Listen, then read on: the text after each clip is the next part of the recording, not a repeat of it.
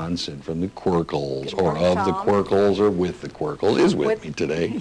Hi, Tom. How are you today? Fine. How are you? I'm great. Well, now, what are you going to be showing me today? Because I keep hearing these ideas about leprechauns and... Right. St. Patrick's Day? Yeah. Well, what we like to do, the creators of the Quirkles, is to allow teachers and parents to know that every opportunity is a science opportunity. Okay. And what better way than St. Patrick's Day to bring in a little science, spring, so what, color. So today we're going to be talking about color, okay, creating color, and polymers. So that would be from our Colorful Caroline and Zany Science Zeke books. So we're incorporating the two. Colorful polymers. Yeah, colorful polymers. So I'd like for you, Tom, to just hold your hand out like this, please. Just hold it like that, and I am going to put a little powder down. In front of me. We did not create this powder. It actually came from stevespangler.com website.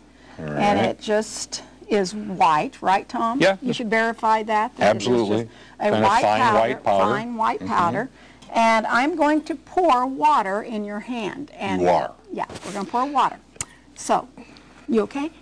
Yeah. So let's watch and let's see what happens when we pour the water in your hand. Now, like we always say, the kids are going to go, wow, you know, it's magic. No, it's not magic. It's not? It's not magic. It is science. What happened is that the water absorbed, or the polymer absorbed the water through osmosis and created a powdery substance. So it's really cool. Now I'm just going to do it in the cups. You can just pour it out on the towel if you want to. Not on my head, please. And too bad Rob's not here, right? Yeah, you know? Yeah, we could have had a lot of fun. Right. Now I'm just going to show so the audience can see how that works. About a half a cup. And it does just create, now what would... a polymer where it turns in from a liquid to a solid immediately. A can this size will actually make close to 2 gallons, so it'd be fun. Could fill the room with that. Yeah, it'd be fun to, if you had a big Tupperware, you could actually hide gold pieces and things, and the kids could look for it. So it's a lot of fun and relatively inexpensive way to have a lot of fun science. Okay, so we've created a little bit of green. We have created a little bit of green. Now, I would like for you to take this bag. Another way that kids can really explore color is through mixing of color. So just take a little, this is what we call, it's a gel paint. Blue stuff. Blue. Now again, we're going to mix primary colors. And you can talk a lot about the primary, secondary colors, the color wheel. And then kids learn all about those. Now, seal your bag. I've already done mine. This is a little heavier plastic bag, and take your fingers, your thumb, forefinger, and just kind of start mixing that.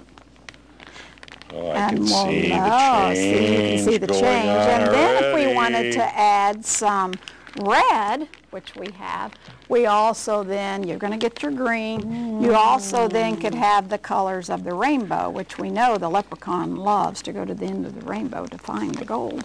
So, exactly. So this is a lot of fun. Also great for your younger children for fine motor skills, because you could be using your pincher finger and your grip. So a lot of different things that you can do. So you're working with my fine motor skills. Yeah, Tom needs to work with this fine motor. Yeah. So, but a great way to incorporate science for a little holiday magic. There it is. Now we've got about 15 seconds left. Well, I'll tell you what. How do they find the Quirkles? Because that's the important thing as well. That is on our website, Quirkles.com, at IPA and Gold Mines. That's right. Yes. Well, I hope you have a happy St. Patty's Day. Well, thank you so much, Tom. It's always fun. Thanks for bringing fun into the set once again. Thank you. Thank you.